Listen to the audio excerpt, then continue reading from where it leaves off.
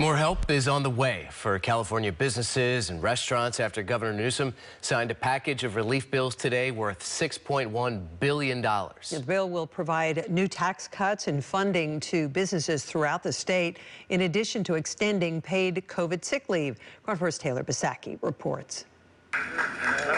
Good. On Wednesday, Governor Gavin Newsom signed and approved $6.1 billion in relief funds for businesses and restaurants throughout California. Included is $500 million in tax relief for restaurants and venues that have received federal relief grants, $150 million in small business grants, and $5.5 billion in tax credits and deductions for business owners with employees. While many restaurants and businesses just barely made it through the most difficult part of the pandemic with shutdowns, restricted capacities, and more, Dustin Villette, who owns Villette and the Matheson restaurants in Healdsburg, says they're still feeling the impact of the last 2 years. The past couple of years through COVID, our restaurant Villette has had a hard time, along with the Matheson.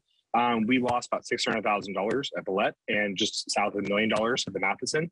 And I think having the ability to utilize those losses in the realm of tax breaks can be very beneficial and hopefully keep us sustainable. Plus, Villette says the industry is now struggling with newer challenges. The biggest challenge we have right now is a staffing shortage, and compile that with the additional raised costs on our food products. Our meat has almost doubled. Our scallops have tripled in the past 2 years. A lot of our core costs that restaurants sell, our COGs, if you will, those have increased astronomically. He says the package of bills signed Wednesday will help many businesses stay afloat.